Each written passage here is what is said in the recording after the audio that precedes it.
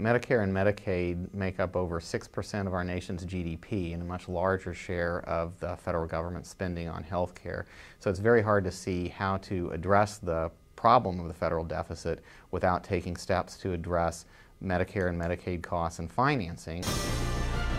This is At Brookings, a weekly in-depth look at issues behind the news. This week, Medicare, Medicaid, and deficit reduction.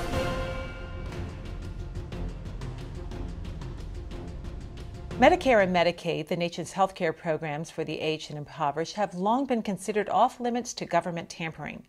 But as our debt escalates, revenues decline, and the population ages, the buzz in Washington is, it's time to change how these medical plans are run. Calling the cost of our entitlement programs unsustainable, Engelbert Center Director Mark McClellan says making smart changes to these programs now will help strengthen our fiscal health later. Mark, the nation's finances are facing some real critical challenges, especially as our debt continues to rise and rise. Conventional wisdom in Washington is that Medicare and Medicaid need to be addressed if we're going to get this debt under control. Explain, if you would, the connection between these entitlement programs and our nation's bottom line. Since 1965, when Medicare and Medicaid started, we've seen the cost of these programs grow much faster than the rest of the economy, much faster than many people had projected, and those costs are continuing to grow now. This is a very predictable problem. Because we haven't done anything to mitigate that cost growth substantially, the result is that everything else that the federal government does has been squeezed down. So as a proportion of federal spending, initiatives related to the nation's infrastructure, initiatives related to education, even initiatives related to national defense have been squeezed down as a part of total federal spending relative to health care. And that's part of the real trade-off here, that even if you want to spend more on health care, it does have consequences elsewhere. So we really do need to take some steps to address these challenges sooner rather than later, not just because of rising health care costs, but because of all the pressure that it's placing on the rest of the federal budget. Mark, this moment of truth that we've reached with these entitlement programs has been a long time coming. How is it that we let it get to such a state of crisis? Medicare and Medicaid are programs that touch virtually every American, either directly or someone that they care deeply about. So they are going to be a central part of any policy debate and discussion. And Republicans and Democrats have different visions about the future for these programs. I do believe that there are some elements of what Democrats and Republicans support that could be part of a longer-term solution. Things like paying providers more and paying them better when they take steps to deliver innovative care in ways that save money. Things like helping consumers save money when they take steps to stay healthy or use drugs and other treatments more effectively, where they can meet their needs at a lower cost, and giving some role for choice and giving people an opportunity to save when they make more effective decisions about their health care.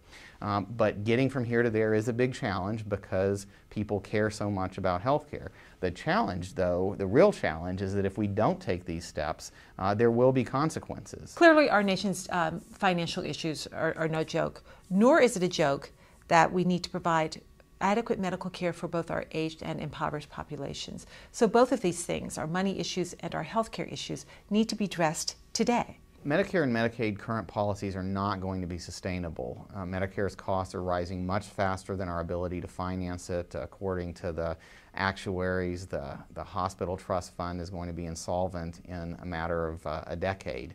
On the Medicaid side, state budgets are being strained under the current program, and they aren't going to be able to sustain the same level of coverage and support as they have today if costs keep rising, if we don't do anything about the Medicaid policies. I think the important thing to remember is that this is a problem of spending growth and cost growth. It's not a problem that requires radical changes in access to care or in the way that care is delivered right now. But if we don't start making these changes, if we don't start applying some of the knowledge that we have on better ways to deliver care and policies in Medicare and Medicaid that can make it easier for doctors and patients to deliver care and get the kind of care that they need, then we are going to be in a situation where we will have to make more radical changes. Well, Mark, we've established that both Democrats and Republicans agree that changes have to be made to these programs.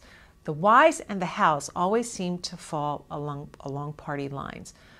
Are they playing politics with the nation's health care? Both Democrats and Republicans think that reforming Medicare and Medicaid in some way should be on the table because they all recognize that we can't address the nation's fiscal problems without addressing changes in these programs. But they have very different visions for how to get from here to there. For the Democrats, the emphasis has been on taking steps on the provider side. Some of the provider payment changes that I've talked about are things that many Democrats support and many Republicans support as well. For the Republicans, a lot more emphasis has been on consumer choice and giving people an opportunity to save money when they take steps to get their costs down. I think the right solutions are going to involve a combination of these steps that make sure that people continue to have access to innovative, high-quality care, but that do more to help doctors, to help patients use that care effectively. Bending the curve through healthcare reform implementation is a Brookings project designed to offer ways to improve healthcare in this country, and that includes Medicaid and Medicare.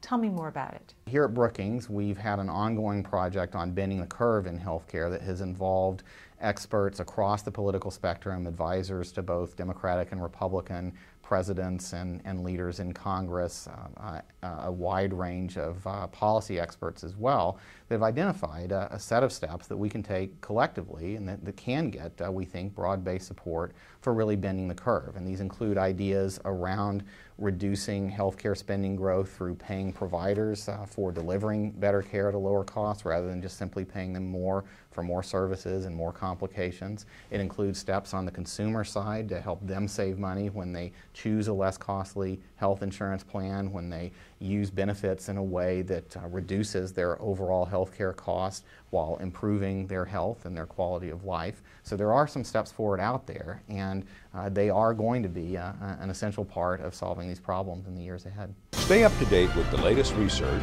learn about Brookings events, and search our directory of experts, all from your mobile device. To download Brookings for your BlackBerry, Android, iPhone, or iPad, go to brookings.edu/mobile.